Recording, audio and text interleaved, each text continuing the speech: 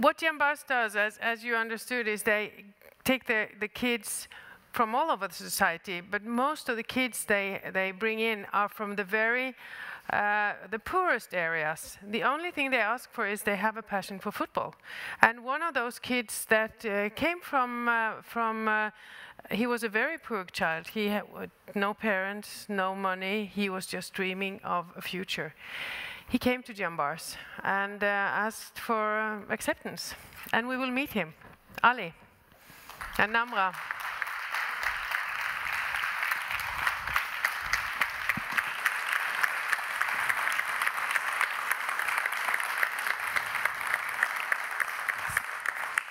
Okay, so Ali Solomon is 23 years old and he's now studying IT in France.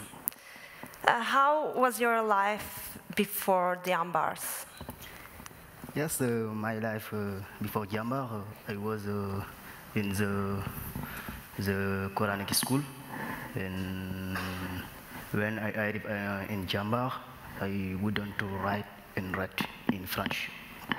And I started to go to school at Dimbars. And I had a big dream to become a professional football player. But now I am not a professional football player, but I am a good student.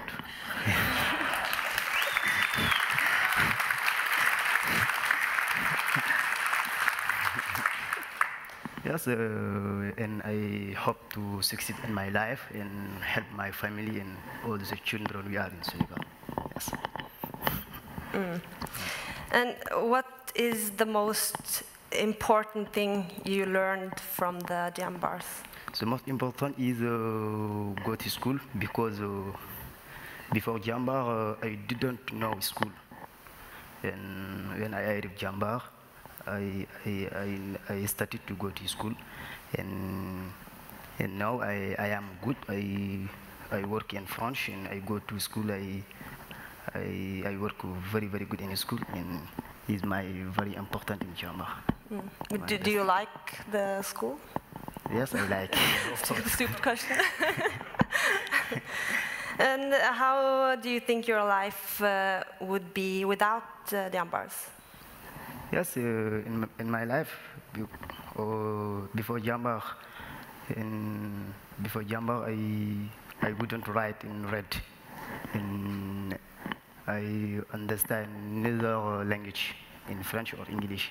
And now, when I arrive to speak with you, it's like I have working in Dimbars.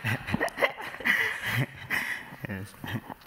And I have to ask, what kind of future plans do you have?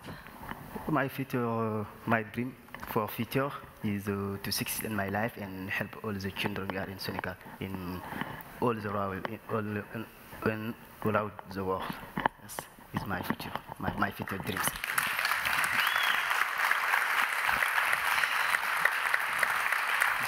Thank you so much. I feel honored to get to talk to you. Thank you.